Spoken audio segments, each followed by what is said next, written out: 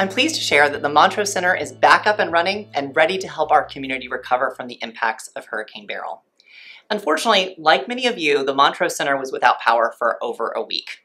I am happy to share that the Law Harrington Senior Living Facility didn't see any disruption in services across the last week, and our dedicated team was there to provide resources both to the seniors who are residents and others who access that center as a source of support. So where do we go from here? Well, first of all, we launched a resource page earlier this week to help our community access necessary resources to help in your recovery process. I'm pleased to share that we made a couple rooms available on the second floor of the center. So if you need a place to come and get internet access and use a computer to apply for funds to help you and your family to recover, you can come to the center and use both of those spaces to help in your process. Additionally, earlier this week, the Montrose Center launched our recovery fund for the LGBTQ+ community. I want to say a big thank you to everyone who has given so generously to that fund and helped promote that fund, and I encourage you to continue doing so.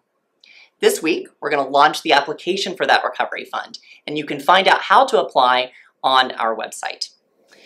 Our team also understands how stressful the events of the last week have been, and as a result, we're pleased to share that we are launching a couple support groups to help our community recover from the stress and the anxiety of the last week.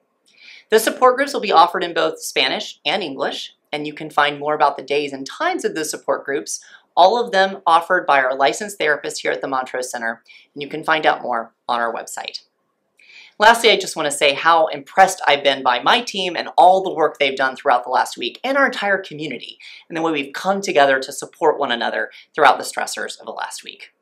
The Montrose Center is committed to continuing to be here as a source of support and of resources throughout this recovery process, and to continue helping our community to live healthier and more fulfilling lives.